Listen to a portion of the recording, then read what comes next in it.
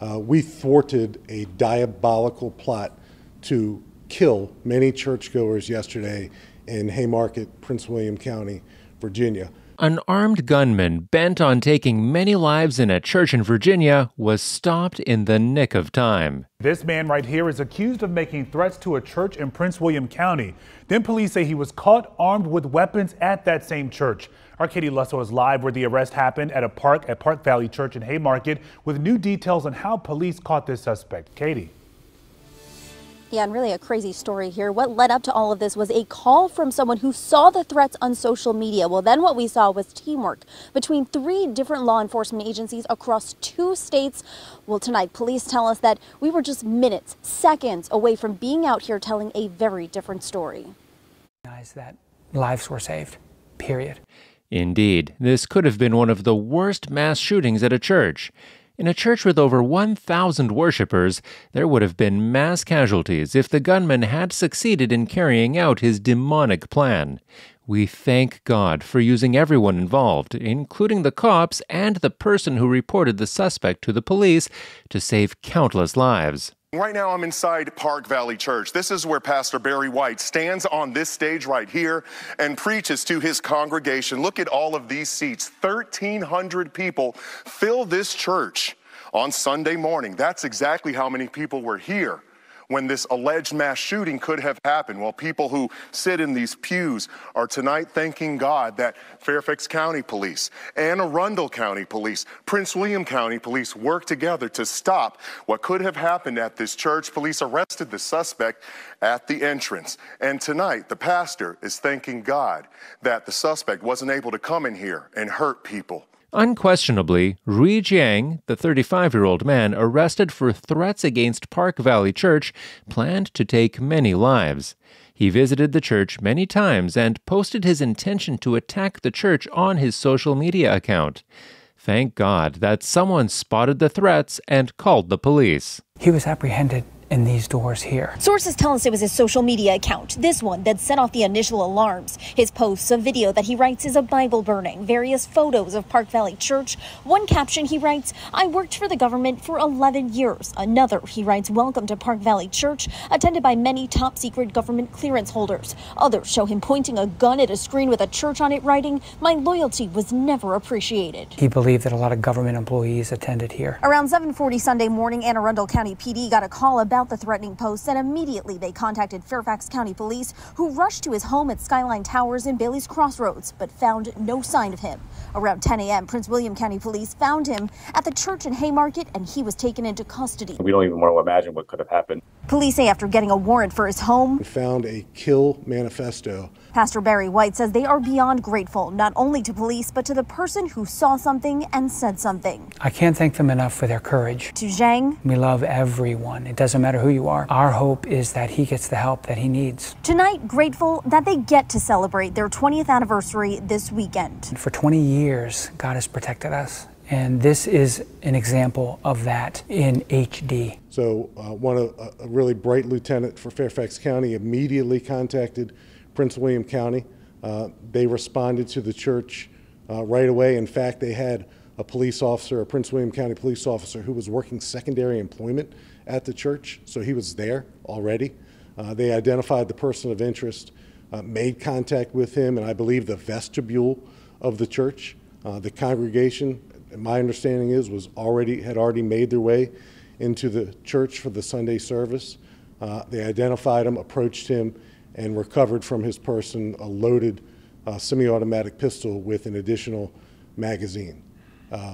We went to work immediately with Prince William County. It's their case, and it was their criminal charges that resulted in this person, Rui Jing, being held on a no-bond status in Prince William County. While we're thankful for God's protection, we're equally saddened that no place is safe anymore in America. The church should be a safe place for people to gather and worship God without worrying about their lives being in danger. This goes to show how our nation has fallen. Rui Jiang had a manifesto, which hasn't been made public, but based on what the Fairfax police chief shared, Rui Jiang had the evil intention of taking many lives. But we executed a search warrant at his residence in in Fairfax County and found a kill manifesto, the likes of which I've never read. It's disturbing. It now sits as a piece of evidence in what will immediately be a local prosecution, but I wouldn't be surprised if the FBI and other federal law enforcement agencies and our U.S. Attorney's Office weren't interested in adopting this case. And you know, by the time his kill manifesto becomes public down the road, I think you'll all see that he had means, he had intent, and he spent some time at that church earlier in the morning before he went back to his Bailey Crossroads residence and then went back to the church. So he staked it out. He told us in writing what he intended to do. He was armed. He arrived at the church with a mission. And the good guys prevailed this time around. We captured him before he was able to take many, many lives, in my opinion. At the church? At the church. The vestibule of the church. How do you believe? And I believe that Rui Jing was absolutely both homicidal yesterday and suicidal, and we put our hands on him literally in the nick of time. Sir, Yes, sir. You mentioned you've read the manifesto. I know some of this stuff defies logic, it defies rationale, but from what you've seen, any explanation for why this church? Why was he targeting this particular? Yeah, I have to be careful not to characterize the manifesto because it is being treated as evidence, and it will either be prosecuted locally or federally. But I did read it. It's a very detailed one-page manifesto that very systematically and logically identifies his grievance with the government, identifies his intent to harm and kill, and identifies his own desire to end his life. It was eerie. Any explanation for why that church, out of all places? Again, I know you can't really. Yeah, he made some references in his kill manifesto about why he selected that church, but he also articulated that he didn't know anyone at that church. He articulated that his would-be victims, and he put it out there. He knew he was going to take many lives yesterday, and he also said that I don't know any of them. So it was one of the eeriest things I've ever read. Instead of our thoughts and prayers are with the victims' families, we are giving all the glory and honor to God for sparing many lives.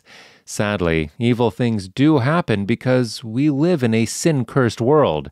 In March 2023, 6 people, including 3 school children, died when an individual attacked a Christian school. As our society becomes more godless, we see an increase in violence. When people have a fear of God and know that they are accountable to Him for their actions, they are more likely to not engage in activities that will result in hurting another person or taking their lives. Before 1963, there was no incident of mass murder in a church, but we can't say the same today. A deadly shooting last June inside an historic black church in Charleston, South Carolina. 9 people, including the pastor, were shot to death during a Bible study session. We begin with those disturbing attacks on religious services. First, the breaking news from Texas, a gunman opening fire inside a church near Fort Worth. This morning, police want to know why a gunman stormed a church potluck dinner before opening fire on the crowd. Hey, good afternoon. I'm Tom Yamas in New York. We interrupt regularly scheduled programming to bring you breaking news out of Texas, where there has been a church shooting. County commissioners in the area tell ABC News that they're getting reports from the scene of 20 to 24 people dead. When you look at the data from Lifeway Research, it is clear that church shootings have steadily increased. A church was once considered a haven of peace and solemnity, but has now become a target for hostility. As uncomfortable as it sounds, churches must have security measures to prevent or minimize the impact of mass shootings. This is an active shooter training session for representatives of more than a dozen Central Ohio churches. The world that we live in today requires security of some sort. Dwayne King is the head of security at Vineyard Christian Church. Anything can happen within our society today, especially in an active shooter situation. in the past, when you mentioned guns in the church, they're like, oh no, we don't want any part of that. Pastors are waking up now. Detective Wilson is a Columbus police officer who helps lead training sessions for the FOP Bridging the Gap program. He says the harsh reality of active shooters inside churches requires an exit plan and a plan to shoot back. The carnage doesn't stop until good guys with guns show up. Typically, when we get there, 3 minutes, could be 5 minutes, could be 2. But when we get there, how much carnage can happen? How many deaths in 3 minutes? Someone there has to have the ability to stop it. That's what we want to teach. The fact that this type of precaution is now necessary is so disheartening, yet a reminder of the world we live in today. First of all, I don't believe that anything happens by accident. I believe that God's timing is always perfect. I mean, if I was in charge, obviously I would not have had what happened last weekend at all, let alone right before the 20th anniversary. But again, God's in control, and for 20 years we've witnessed that, you know. For 20 years we've witnessed the fact that God has protected this ministry in incredible ways. And last weekend, He did that probably in the most powerful way ever. As a matter of fact, it was so powerful, the entire nation now knows about it. I'm so glad that the services went on anyway, because last weekend at Haymarket, we had 14 people give their lives to Jesus Christ. But we saw the miraculous hand of God in so many different ways, because there was a person over in Anne Arundel County, Maryland, that saw some posts and as a result of it saw something, said something, which was amazing. And so this person said something to Anne Arundel County Police. Anne Arundel County Police called Fairfax County. They did a wellness check on the person involved. The person was not there. So they're thinking, this isn't good. Something maybe is happening right now at this very moment. So they reached out to Prince William County. And it was interesting how they did it. They didn't do it internally. Basically, one of the officers on his cell phone, I believe it was a he, I don't know if it was a he or she, called Prince William County Dispatch and said, hey, we have a problem. You have to believe me, that I am who I say I am, and that there is an issue going on right now. And God worked. It was amazing how God worked.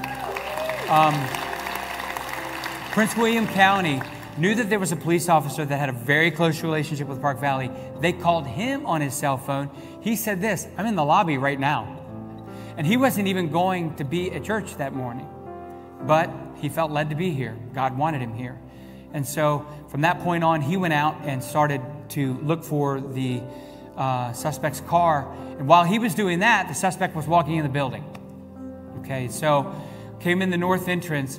Our security, not knowing anything, he had taken 2 steps into the building and they knew right away that the man was a threat. So they started following all the protocols, going through all the protocols, and came into the auditorium. Let's just say they were following protocols. I'm not supposed to say everything that was going on, but they're doing what they do. And on our security team, he went in a door he shouldn't have gone into. He was contacted, confronted. He went out of that area, came down the stairs, went out into the lobby, went into the bathroom, came out of the bathroom, and that's when we made contact with Mr. Jang. And so one of our security people kind of backed out of the situation, went to the officer and said, hey, would you help us? While he's saying this, he's looking at the police officer's computer. There's a picture of the man that they just made contact with. And he said, we're talking to that man right now. And the police officer came in, took the situation outside, arrested the man, and as a result of it, we just see the hand of God in every way, shape, and form. We also want you to know that we're praying for Mr. Zhang. We're praying for him. You know what? We want him to get the help he needs. You know, we want him to heal. We want him to know Christ. And Satan uses people to do things, but they have souls and they need Christ. But I'm just so thankful for the way that God took what could have been a tragedy and made it a victory. We're celebrating today. This is a victory. So praise God for that. If people are no longer safe in a church or school, where else can they be safe?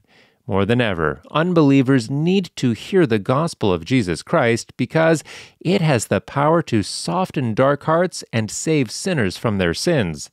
The days are evil. Apart from Jesus, there is no hope for humanity. May the Lord protect us from the powers of darkness.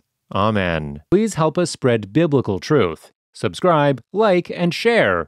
God bless you.